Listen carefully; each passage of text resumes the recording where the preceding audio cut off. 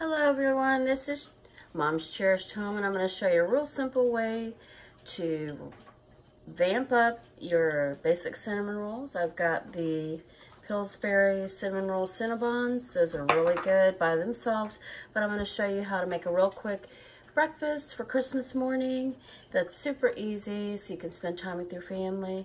And what we're going to do is we're going to take the cinnamon rolls out of the package, leave them all whole like this, and then we're going to roll them out, and you want to have a floured surface. And we're going to do this really quickly, and then you can add many different things to this to your preference. But today I'm going to add apricot jam, and I'm just going to take some out of the jar and just spread it slightly. We're not going to put too much. You don't want to overpower all the cinnamon as well. So we're going to just put this in here, spread it around. You can see all that cinnamon yummy goodness. You're going to leave that there. And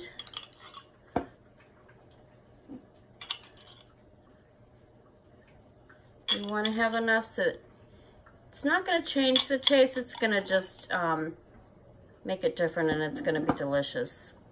And then what I'm going to do is I'm going to take a little bit of this apricot jam and I'm going to mix it into the frosting. And you don't want too much, maybe about a teaspoon.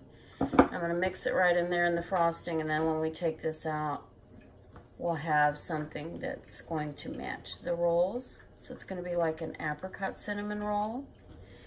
You can also do strawberry, and I've seen people do cranberry relish with some orange zest.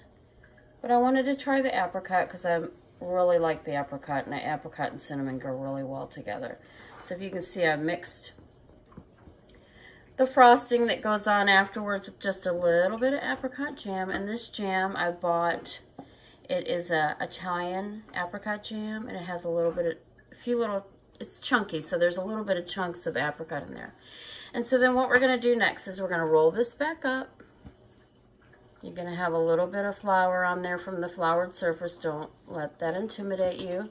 And then we're going to take a very sharp knife, and we're going to cut along the serrated edges. And there you have it. You bake according to the directions on the roll, which I believe is about 12 to 15 minutes in a 350-degree oven. This is one of those ways that you can make your Christmas morning special and you didn't spend a lot of time in the kitchen. This is Mom's Cherished Home. Thanks for watching. Please hit the subscribe button if you haven't done so already, and click like on this video if you found it helpful or if you enjoyed it. Thanks again.